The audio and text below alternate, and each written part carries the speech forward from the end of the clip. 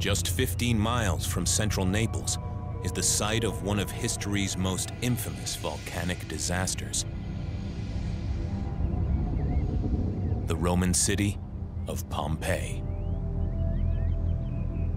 In year 79 of the Common Era, Vesuvius exploded and buried the entire city in over a dozen feet of ash.